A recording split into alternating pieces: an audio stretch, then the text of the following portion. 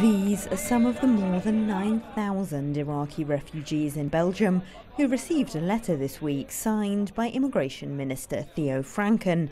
It told them Iraqi applicants are unlikely to be granted asylum in Belgium unless they're from an area held by ISIL, and offered them €500 each to go home. That's about $570, double the previous payment incentive.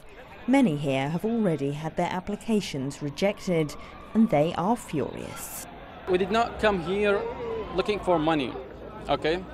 When I was there, I was having a fancy life, to be honest. I have everything in there.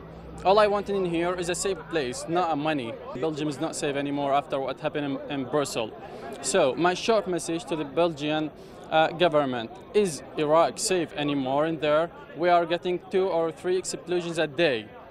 The European Parliament is currently drawing up a common European list of what it deems safe countries, meaning people from those nations could be sent back. But some refugee advocates say they fear it will include countries with very poor human rights records. Belgium classes the Baghdad region as safe, but stresses the cash is only aimed at people choosing to go back. The International Organization for Migration has helped more than 1,500 Iraqis return home from Belgium voluntarily since September. I would say misunderstanding. They really hoped for something else in Europe. There was also some information that was not correct, and they hoped that once they are here in a very short time, they'll be able also to get their families here.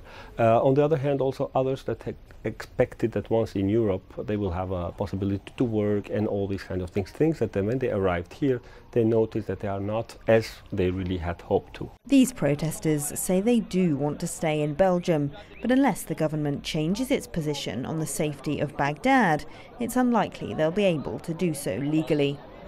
The Belgian government has given Iraqis until May 31st to leave the country, or they won't get the €500 bonus. But they say the scheme isn't intended to be coercive, and everyone taking advantage of it has simply decided life in Europe isn't for them. Elena, Casas, CCTV, Brussels.